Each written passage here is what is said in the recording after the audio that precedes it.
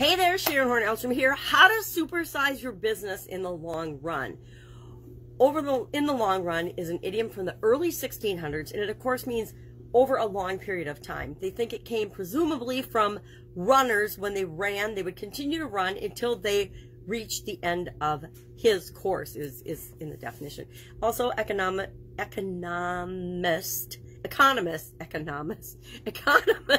John Maynard Keynes used it in a very famous quip, and he said about economic planning, in the long run, we're all dead. And that's been repeated a lot over history.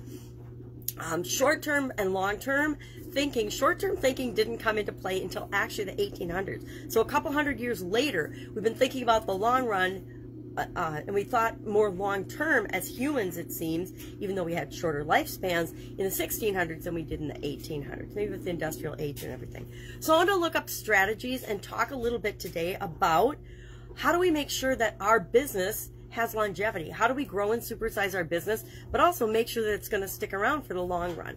And it's interesting, I found 8 strategies for business longevity from a woman I went to high school with. She's been a management consultant in the Twin Cities area, which is in Minneapolis, St. Paul area of Minnesota, for decades now, since we've both been out of school for decades. And I thought it was just funny that I had found an article, and the article was written by her. So what are these 8 strategies for business longevity? Number 1, we need to have an ongoing plan with a realistic vision. Number 2, so we have to do planning, right? We want to have a long-range plan. We have to see ourselves existing in the long run. Number 2, we have to establish a realistic vision for the future. We have to have a vision for the future, and it has to be founded a little bit on reality with a little bit of fantasy built in and long-range visioning. Number 3, we need to have a disciplined approach to leadership and executive skills and development. Our organizations are driven by the team that we put in place to grow and supersize our business. We need to have an approach to training and coaching and personal development and business development and skills development for that leadership team.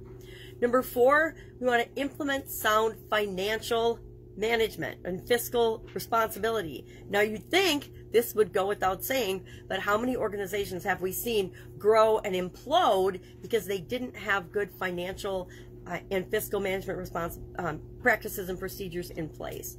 Number 5, we want to adapt to a changing world and changing circumstances. And I honestly believe that to supersize and grow our businesses, this is probably number 1. Our ability to adapt and change to the world and the environment around us is, to me, probably the most important skill that will determine whether you're here for the long run or not. Number 6, we need to build substance into our enterprise.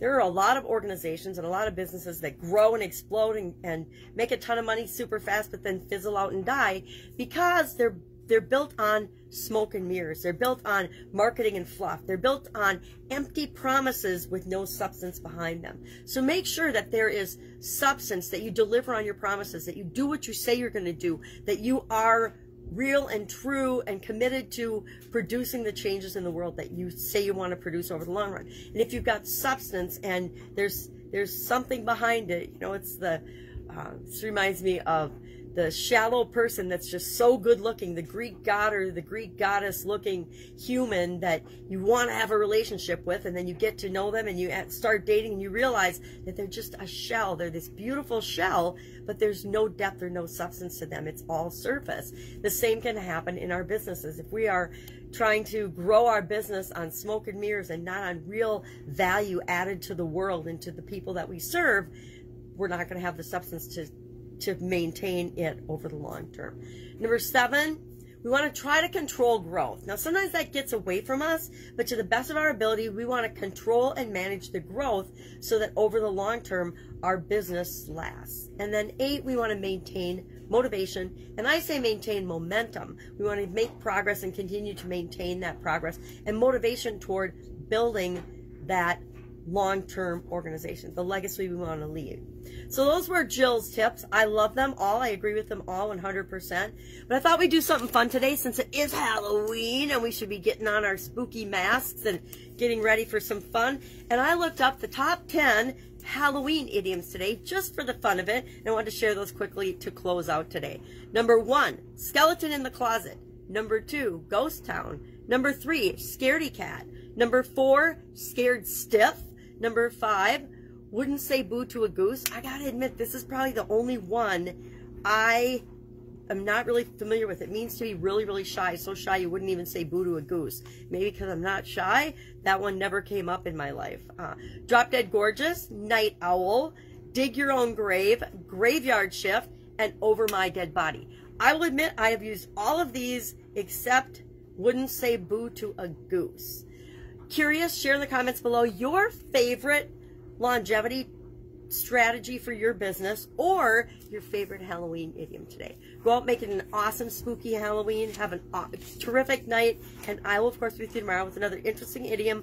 Where does it mean? Where does it come from? How might you use it in your life? We're going to be switching off of the time-related idioms, and I think we're going to go money-related idioms for the month of November, because November is about no nonsense, and sometimes we need a more no-nonsense approach to our money. At least some of us do. All right, have a great day. Any questions, ask. Otherwise, I will be with you tomorrow. Bye. Have a boo fantastic time.